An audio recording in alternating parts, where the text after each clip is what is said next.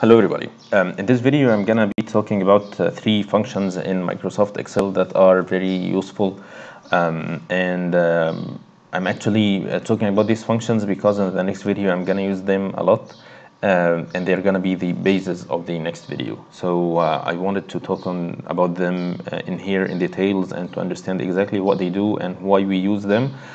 So that when we use them in the next video, everything is clear to everyone who's watching the video.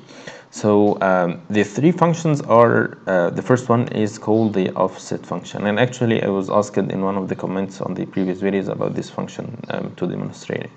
The offset function, it was actually my first time to know about this function, but I was pleased to know about it. Is a very simple function, and it's a very nice function as well. It says it returns a reference to a range that is a given number of rows and columns from a given reference. It's not very clear from the text or the help what it does, but let's give it a try. I have here a list of numbers in this table, and I'm gonna pick any reference and then put 1 and 2 for instance, and let's see what we're gonna get out of this. What we're getting is 88, and if we see the 76, 88 is not something that's calculated from the 76. Actually, it is here. So what the function did is that it searched for the cell I'm sorry, the cell that is 1 row and 2 columns away from this. So if you go 1 row and 2 columns, you would see that this is the cell that you picked. If I change it to 3, it's gonna pick 89. If I put -3, it's gonna go 1 down, 3 to the left, it's gonna go to 83. If I put it -2, so it's gonna -2, -3, it's gonna be 53. So it's pretty nice function actually. You'll see that it's some other optional inputs that you can put, and this is what you see here in square brackets. They're optional inputs that you can put. So you can put what we call the height and the width. The height, if let's say I put the height as 2, so it's not gonna get only one cell that is at this at this distance, at 2 rows and 3 columns. It's gonna give you 2 cells, because I'm asking him to give me the height of 2. If I ask him to give me a width of 2, it's gonna give me a square, which is this square. Okay, so it gives the 53 and goes 2 by 2 to give you the distance or that output. You can do something different. You can use the offset function. Let's say you're gonna pick these. It's not one single cell, it's an array of 3 by 3, and ask him to go, let's say, 5 rows and 5 columns, for instance. So what we're getting is not one single cell. It's gonna go 5, 1, 2, 3, 4, 5, and 5 columns, 1, 2, 3, 4, 5. And my original, so this is gonna be the first cell that it's gonna go from, and I'm starting with 3 by 3, so it's gonna give a 3 by 3, which is this. So these are zeros because they're empty, and it's taking these. So you can either start by a single cell, or by an array, go with a single cell, get as an array output, or with an array get an array output. Whatever thing you like, it's gonna help you with that. And we will see in the next video that this function is pretty helpful. We're gonna use it a lot in the next video. The next two functions are kinda, I personally see them always together, which I call them like the twin functions, which is the match and index function. And if you search for these two functions in online, you will find a lot of work being done about these two functions, because they're very, very powerful, especially together. And we will use them in the next video a lot, and we'll see it's kind of magical functions, to me at least. So if we see what the match function does, it returns the relative position of an item in an array that matches a specific value or a specific order.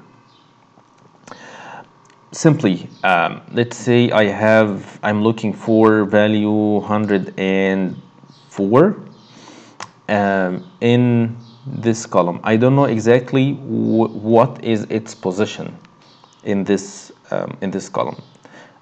So I'm giving him the value of 104. This is the lookup value. It's kind of like the VLOOKUP. You start with the lookup value. It's something that I'm looking for. And here it's kind of telling me what is the lookup array, where is the place that you are looking for this value in.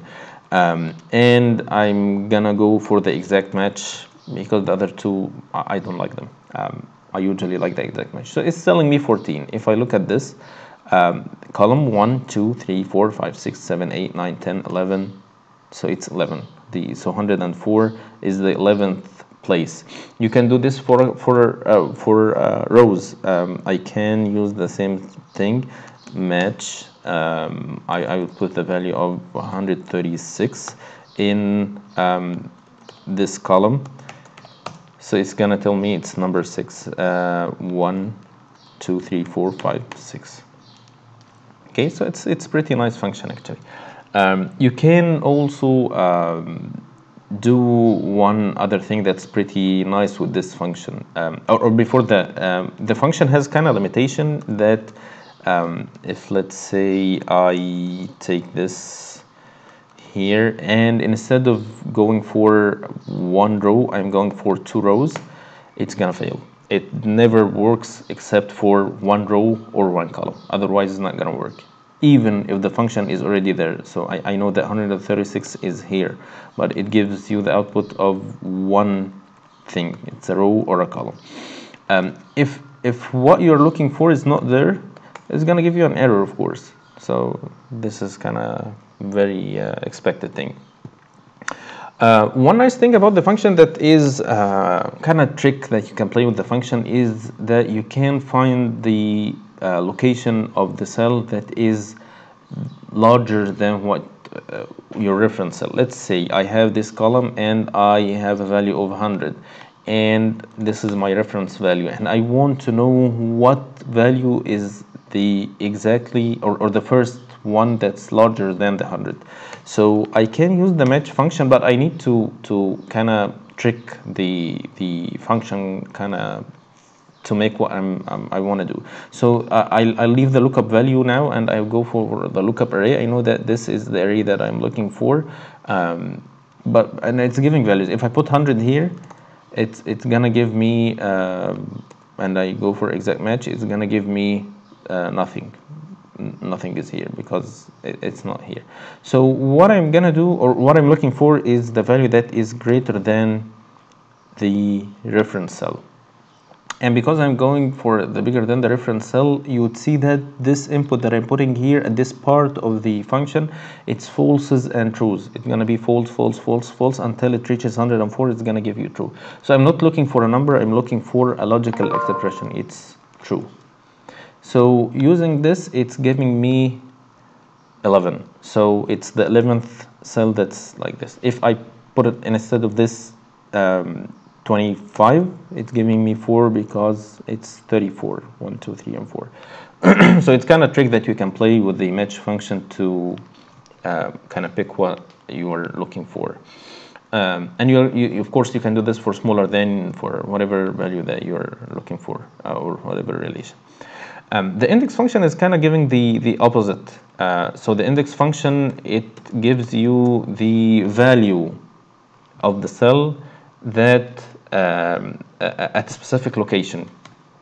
So let's say I have an array like this and I want to know what is in the cell in the third place, on the third location. So the third is 26. If I put it like 5, it's gonna give me 46. If I make like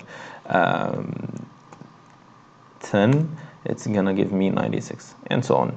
So and the same way like the match, I can use index for rows, and in number 3 is gonna give me 123, which is the third one in this row.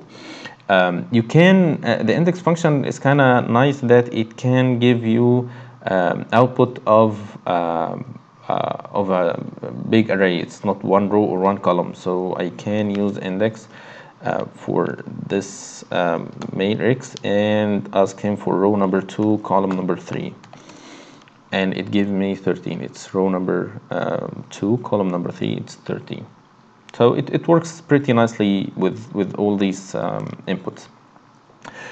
Usually people put match and index together because they do opposite things, and we will see in the next video we will do this thing pretty much almost the core of the next video is going to be something like that. Sometimes let's say I'm using something like this, the match function, to give this location, or let's go for this, and let's make it 136, so it's giving 6. So the index would give the opposite, so I can go for index and I go for the same array, and I pick the row number from, or the column number from the match function, so it's gonna give you 126. So I mean, it's kind of doing the opposite thing. You can get a number from the match and use it for the index, and you can return the original value that you started with. Let's make them for the same place, so it's giving 136. So if I make it 136 here and make this, get the value of this, so if I make it 137, it's gonna give 137. So they're kind of flipping the output from this and using it to get another thing. So I hope the two functions or the three functions are clear now, and in the next video, inshallah, we will use them in kind of chemical engineering application. And I'll see you then. Goodbye.